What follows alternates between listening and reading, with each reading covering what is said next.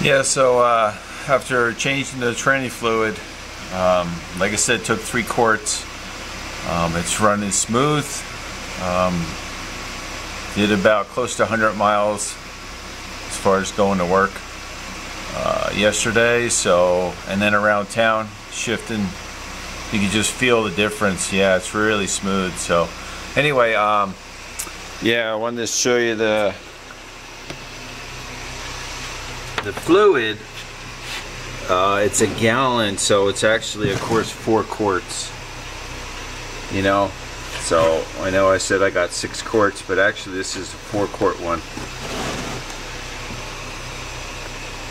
Yeah, 4 quarts a gallon, and then that one, this one I never, of course, used, so I'm going to bring that back, return that, and I still have a little bit left.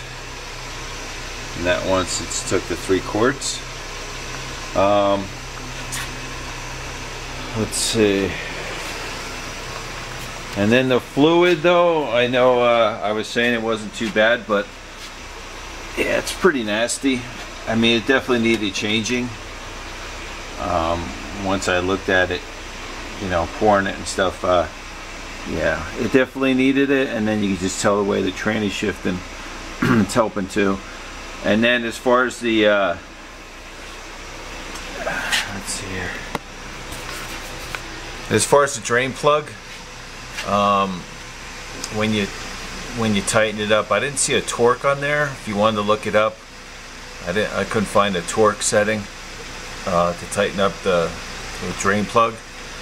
But I usually just snug it up a little bit. You don't want to do too much. You don't want to overdo it, but just snug it up. And then I'll show you. This is yeah, how smooth it is. So, I mean, I'm not driving, of course, but yeah, it's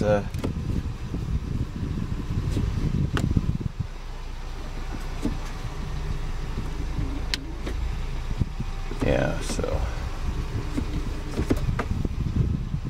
yeah, it's definitely smoother. So what I'll do though is after I run it and, you know, check it again, check the fluid. When it's hot, it's got to be at the hot level on the dipstick. So, but yeah. So anyway, yeah, so it turned out good. For only for just changing out the fluid. Yeah, turned that train's doing pretty good.